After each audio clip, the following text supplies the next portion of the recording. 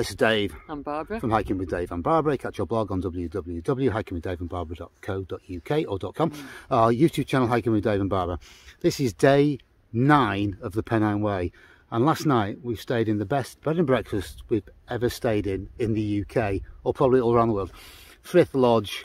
It's absolutely 5-star, can't beat it. It's sort of at the junction of the coast to coast and the Pennine Way, slightly off the coast to coast, but it's definitely worth the walk up here. It's superb. Big thanks to Karen and Neil and Jess the dog for making it such a wonderful night. We've also met a couple of lads who are doing the coast to coast, Malcolm and Kevin, so hello to those guys. Today we're going to leave Frith Lodge, we're going to head over Tan Hill towards a place called Middleton-in-Teesdale, I think. It's a big old day. It's probably going to be 18 miles, but it should be fantastic. We'll just bend down here because it's a bit breezy. We're quite high. Anything to add, Barbara, on this one quickly? Yeah, it should be a great walk today along the rolling moors of the North Pennines. Hopefully it won't rain, but it does look a bit ominous in the horizon, so we'll wait and see.